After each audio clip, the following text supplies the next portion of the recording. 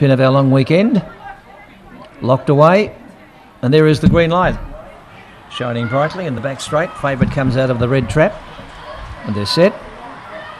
Away, Bewildering began beautifully on the inside. Midnight Max is showing pace on its outside. Cosmic Chieftain early, staying out wide. Kokoda Dreamin', getting back on the field then was at that stage Alloyed Charm. 2 lengths back on the field was Alan Unther, and dropping out last, Running on Fire, but off the back and away goes Bewildering by 8 lengths. Getting up on the inside, Kokoda Dreamin'. Midnight Max runs off the track. Cosmic Chieftain, Alloyed Charm at the head of the others, but Bewildering by 10, 12 lengths on the line. Kokoda Dreamin' might have got second.